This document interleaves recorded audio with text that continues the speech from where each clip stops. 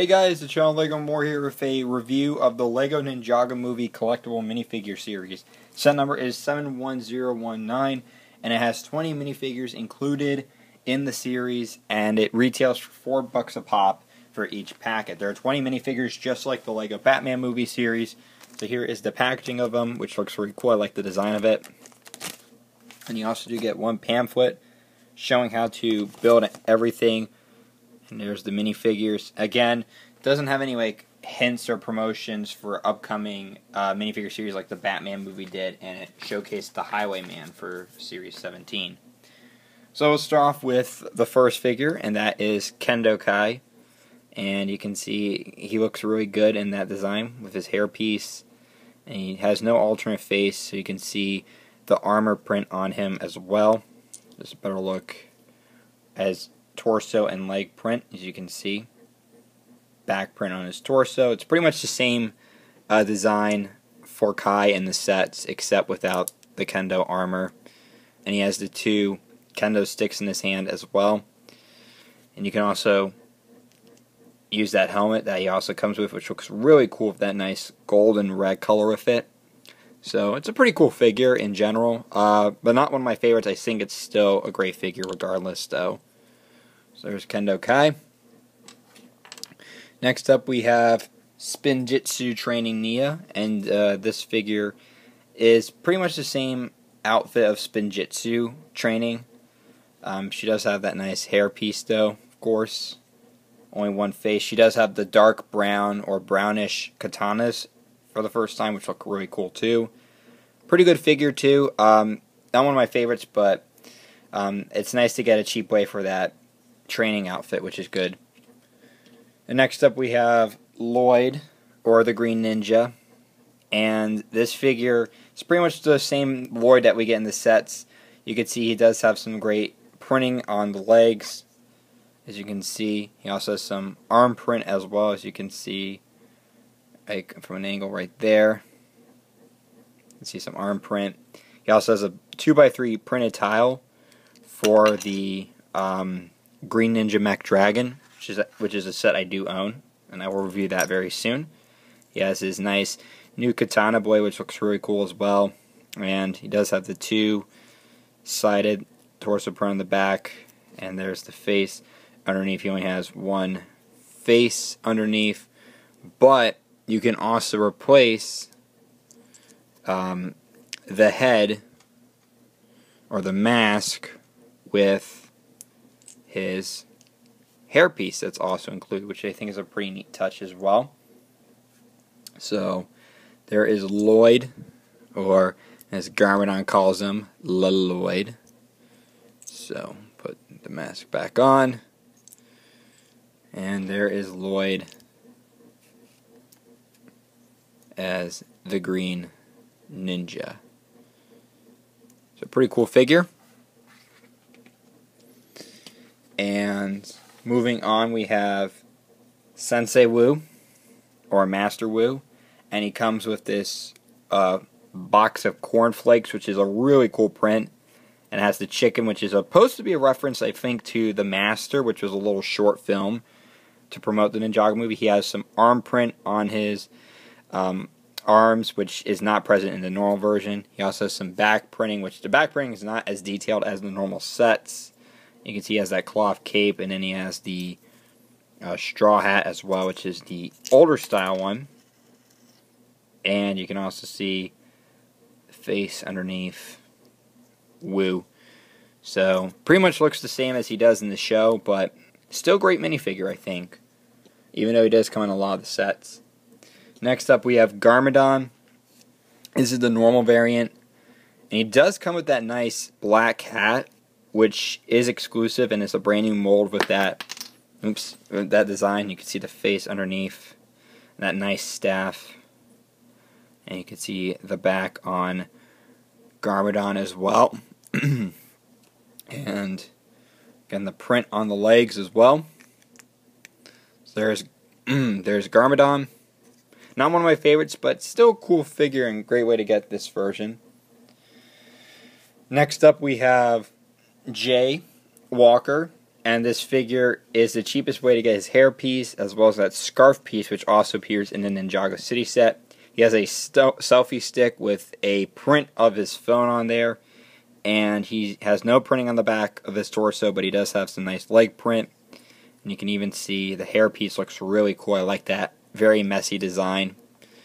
And if you remove the printing, you can see the printing on there. It has a little bit of a lightning bolt printing, which looks really cool. So it kind of looks like a school uniform, which I think looks really cool. And I like that little worried look on Jay, because that really feels like he appears in the TV series, but also in the, the movie as well.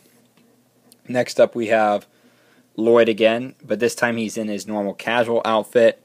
He's got some printing on his torso and legs. You can see no back print on his torso, but he does have the hood piece, as you can see. He only has one face, by the way, but the hood piece looks really cool, which has some double molding in there, I believe. He also has a nice bowl piece and a new spoon piece as well. And I like the bowl piece design. Kind of looks like a bit of a dragon design. I don't know if you can see that, but look at that, and it looks so cool. I'm trying to get the contrast on there. There we go. Really looks good. I think that looks awesome. Not one of my favorites, but still a great figure in general. Next up we have Cole, and this version is his casual outfit as well. He's got some printing for the pockets on the torso and legs. He also has his boombox, which has an MP3 player printed on it. He has a really awesome hair piece, which is exclusive just to this figure. And on the back of the print, you can see it says World Tour sold out throughout. Also, another thing to note is that the torso says in Ninjago language AC/DC, and I think that's so clever. That's so awesome. I really like that design. Oops. So I think there's Cole. Next up we have Lloyd's mom, Miss Sako, and as you guys know, she is much younger in this movie than she appears in the TV series. She has a red purse, some great sand green printing on her torso, and also some great brown on the legs, and that really cool hair piece. Nothing on the back print, which is unfortunate, but still a very good minifigure. One of my favorites too, because it's the cheapest way to get her, because otherwise you have to pay $300 for Ninjago City. And this is the one that we normally get in the movie, so really love that design of the minifigure with the hairpiece. Just such a great hairpiece. Then we have Zane here, and you can see Zane has that ridiculously hilarious smile on his face as usual. And he does have his Ninjroid appearance. You can also see the hairpiece, cheap way to get his hair, and also some printing for his shaved head. He has a backpack, which is the same mold for the hiker used in Series 16. In a different color. He's got some nice sweater print on him, which that's supposed to be a reference to the Alien Conquest theme, and I love the feet printing on him as well. Really looks like a great minifigure. So there is Zane. And then next up we have our Shark Army General #1. She's a really cool figure. I like that hair piece. I believe it's a new piece. I'm not sure, guys. Let me know in the comments. You can see the nice torso and leg print. The torso just shows the feminine design for an army general, and she has like mermaid-like scales for her leg print, which looks really cool. And she does have the nice neck and two separate pieces for the cape. No printing on the back, but that's okay because you do have this cape. And then she also comes with a pink slushy cup, which only appeared in the Simpsons line, so it's nice to see it make another appearance. So there's Shark Army General #1, one of my favorites as well. And then we have our next figure, the Shark Army Octopus. One of my favorites. Love that octopus head. Kind of looks like a septopus because it has 7 tentacles instead of 8. So it kind of reminds me of Hank from Finding Dory. And you can see he does have that nice oxygen tank piece. No printing on the back. He does have the stud shooter, which is the first time I've seen this piece, used in the CMF line. So there's the stud shooter, and you can see he also has a fish in his hand as well. I'll try to remove his headpiece. You can see there the nice print on the face with the nice scar, and you can see the oxygen tank. Just a better look at that print on the torso. Looks really cool, and you do get extra studs as well. So really like this guy. I think his headpiece looks fantastic. Next up we have our Shark Army Angler, and you can see this is actually a female version, and we do get an exclusive design because we do get one in the Ice Tank set, but has a sand blue head. This one has a sand green head, and you can see the design on her looks fantastic. She has that very spiky mace there, and there's the face underneath. She even has a scar underneath, and even some battery print you can see there as well. Whoops. And you can see the printing on the torso there. Nothing on the back, though, for the print on the torso. But it's just pretty interesting. But I keep dropping the pieces. I'm sorry about that, guys. And you do have, again, that really cool design. Really love that headpiece for the angler. It's so awesome. The next figure we have is the Shark Army Great White. And this guy looks like he had a little bit of a rough day because he went into some lava, it seems. He has no printing on the back of the torso, but he has some arm print on one of his arms and some leg print on the side of his leg as well. And he's also melting a bit too, I think, from the lava. He has a fish in black for the first time, which is really cool, with that flame sticking out. He also has the great white headpiece in this black color, and you can see the battery print is out of juice, and also love the print as well. Love that face underneath too. I think that looks really cool. Very menacing too, and I think that also explains in a bit of the trailer as well. Next figure we have is one of my favorites. This is Flashback Garmadon. Basically Garmadon before he had Lloyd, and you can see he does use the older Garmadon torso, but used backwards with some printing. He has a camera in his hand and also has a printed piece of the volcanic layer, which is really cool. Love that hair piece as well, which I think is the first time in tan. I love that sunglass print on him. I love how the tie extends all the way down. Just a great minifigure overall. The next figure we have up is Volcano Garmadon, and another great minifigure as well. And you can see he's basically in his pajamas, and he does use the same part, like I said, as Flashback Garmadon. He's got some printing on both of his arms, on all four of them. And he also has the new bowl piece element with a sand green design and a wave design, which looks really cool. And you also get a cheap way to get his helmet as well. So, I really like the design on that. And his face just looks really chipper. I just love that printing of the volcanoes. It's just really fun. The next figure we have is the Gong and Guitar Rocker, and very cool figure as well, I think, personally. There he has some printing on his arm for the tattoo, no printing on the other arm, and no printing on the back of the torso. You can see the nice headpiece there, which is the hippies headpiece in a somewhat new color. He has some dual molded legs as well. You can see the printing on there and the dual molding, and there's the alternate face as well, and he's the only minifigure with an alternate face. He also has a nice guitar print, which kind of reminds me of a Les Paul guitar, which is pretty neat too. The next figure we have is our GPL Tech. She comes with the Lego laptop piece, which has been around for a while, but this is my first one I've owned. So you can see right there is the piece, if you guys haven't seen it.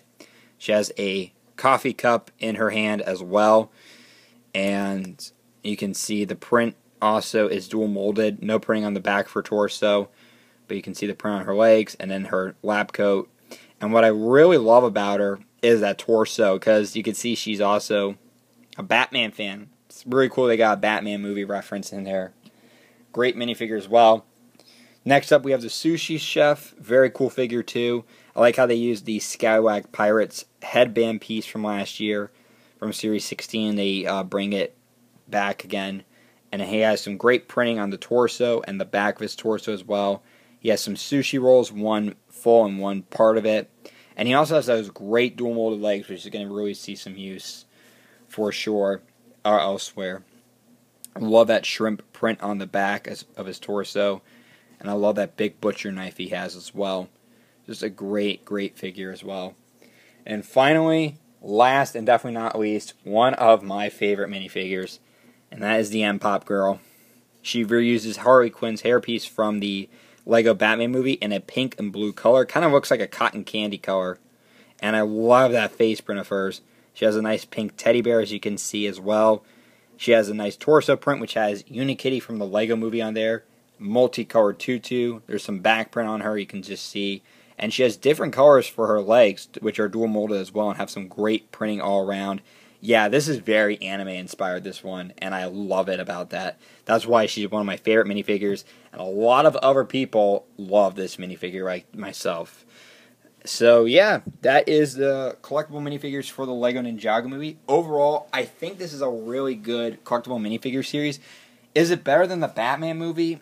I'm not sure, honestly. The Batman movie I kind of felt was a little bit better, but this one is still pretty good, even though you do get some ones I'm not really too crazy about, like the Lloyd minifigure, but it's a cheap way to get him in that ninja outfit because it is kind of hard to get. I love how you get the Angler, a cheap way to get the Angler, and it's a female one. I love the Octopus guy. I think he looks awesome. The Great White looks fantastic. I love the Ninja, like Jay and Misako, or actually Zane, Cole, and Jay in their normal, like, civilian outfits. Misako, great way to get her. And I really love the M-Pop Girl, one of my favorites in general. And the GPL Tech and the other two Garmadons, not this one, but the other two, are really fantastic as well. So definitely a great series in my book, and I highly recommend it. Even if you're not a Ninjago fan, I still recommend this series. It's such a great series to get in general for collectible minifigure fans and Ninjago fans, Ninjago movie fans. It's just a great series for everyone. But I think I like the Batman movie series a little bit better.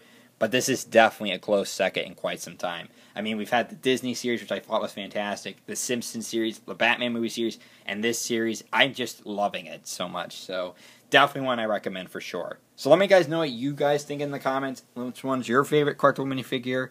And yeah, subscribe for more videos because there is more Ninjago movie sets along the way. So thanks for watching.